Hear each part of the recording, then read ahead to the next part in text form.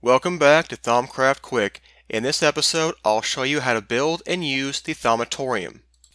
In your Thaumonomicon on the Alchemy tab, just past the alchemical centrifuge, you'll see Automated Alchemy.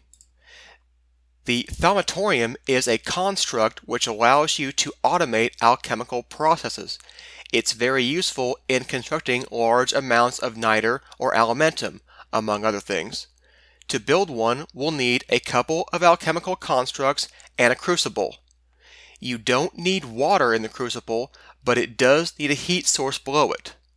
I've got an area set up for this process. I've placed niter in the floor here, so we'll place the crucible right above it. Now we'll place the two alchemical constructs, and we just need to right-click our wand on the bottom construct to turn it into a Thaumatorium. We need 30 Ordo, Aqua, and 15 Ignis in your wand. For my setup, I'd like to make some alimentum. So I've placed the three required essentia types, Ignis, Potentia, and Perdicio, into warded jars beside the Thaumatorium.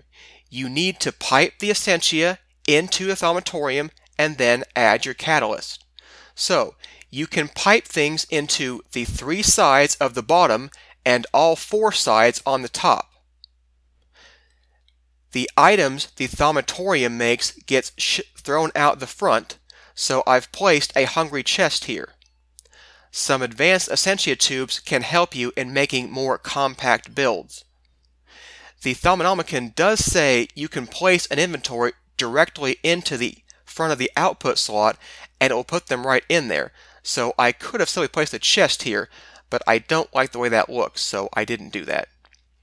So right-click the Thaumatorium and put your catalyst in here.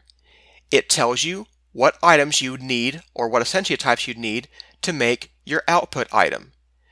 To have it start working, simply left-click the formula.